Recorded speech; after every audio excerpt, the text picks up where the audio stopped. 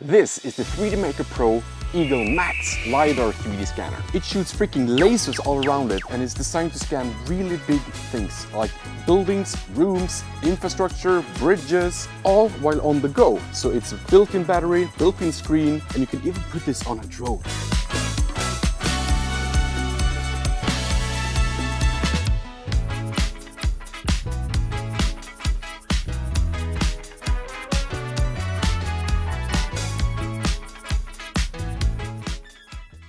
The LiDAR has a scanning range of around 70 meters or 140 meters in diameter, and the accuracy is about 2 centimeters at 10 meters, more on that later. But that means that you can quickly get comprehensive and detailed scans of really large environments for quick references. This handheld approach is actually really impressive.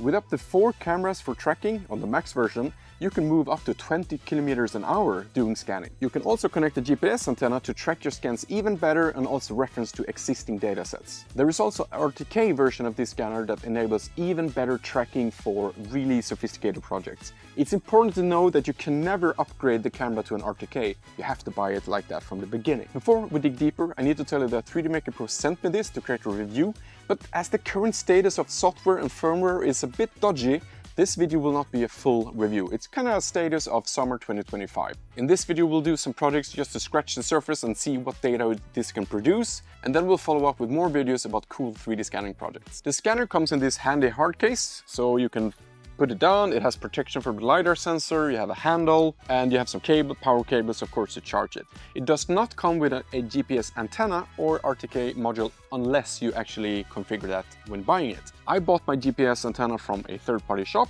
and it was quite cheap, like 90 bucks, and it works great. So this scanner is the non-RTK Eagle Max. That means that it has 4 cameras to be able to do tracking and also better imagery for colorizing or making Gaussian splatting. So with that said, let me show you how easy it is to start scanning. Press on and wait for it to boot. Then you come to your scanning overview. First click on settings and scan settings. I usually go with the medium accuracy and high point density. Then you adjust the brightness. You can choose indoor, outdoor and manually set it. There is also auto exposure in the next firmware. Save that and go to scan. Connect the GPS if you have a GPS antenna connected or RTK, and we want to use continuous when we have a handheld mode. And then change the name to something fitting, like this. When you're ready to go, the scanner will calibrate its own systems, including the GPS if you have that connected. Then you can continue and it will start capturing data.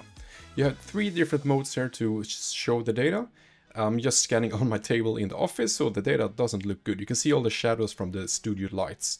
But this is a really cool overview. It gives you some insights on what you're scanning and how it works. I usually go with this top-down mode, but there are different modes as well, like this perspective mode. It kind of makes more sense when you're actually moving and scanning. I'll try to show that later.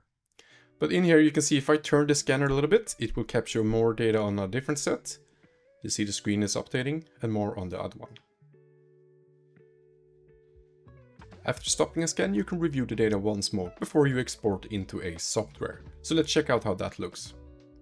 This is me capturing the data for the project you will see. We're basically just walking around the house. I have a GoPro attached to the scanner so you can see what's happening. I thought I was gonna be able to capture the preview screen, but it really doesn't look very good. You can also see how I aim it a little bit to the right and then a little bit to the left. I do this every now and then to try and get more data. It's also a good idea to move the scanner up and down to avoid scanning shadows. This is an existing product, so see I have some data management already. We'll go through all settings in a future video, but basically the first thing you do is to filter the data. You can choose between cloud filtering and cloud thinning. If you have the RTK or the GPS connected, you can also process that data. Next will be to colorize the scan, which is to take the RGB data from the cameras and apply it to the point cloud. You can also do Gaussian splatting, which takes a lot of computing power. I've tried it and this is just a really low quality sample because that's all my GPU can really handle. And Gaussian splatting is usually a way to present 3D data much easier and effective in like games and web applications. But please don't really rate my quality here on the Gaussian splatting. This is a really early on feature in the software and it's not really super supported in my old GPU yet. You can see we have 3 different categories here. So the first one is the first basic data.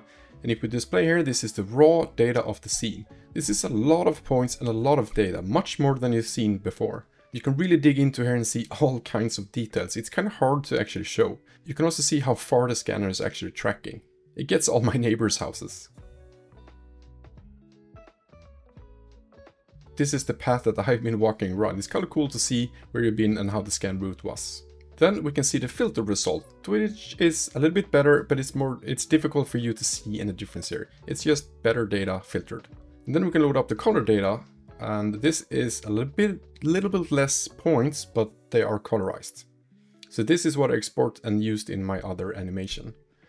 And then you can also do like processing of boundaries. You only apply what you really want to have. So for example, my house. But yeah, you can really see there's a lot of cool details. I've been using this to calculate the angles here to see what kind of robotic lawnmower that I need. Because I have a little bit of a hill and stairs here on my yard.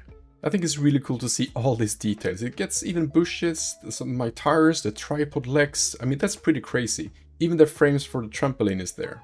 And I'm pretty sure the scanner even took some of the interior of the house through the windows. That's really cool. Just check it out. We can see some shadows from the inside walls. But the software has its limits, so what I usually do is select one of the datasets that I want to have, and then just export it. And you can export in typical point cloud formats. And just for fun, I tried to render this point cloud in Blender as well. It looks pretty cool, but this is just the first attempt. I mean, you can do a lot of cool things in here.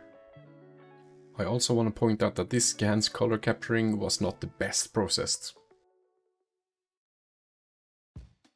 And this is a bonus scan of the studio/garage. I think it looks really cool.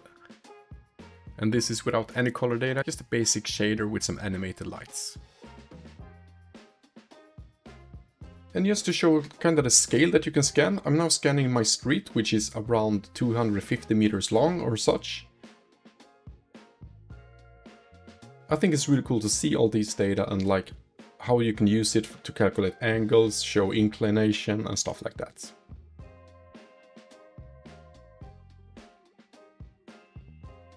I'm really excited about this LiDAR 3D scanner.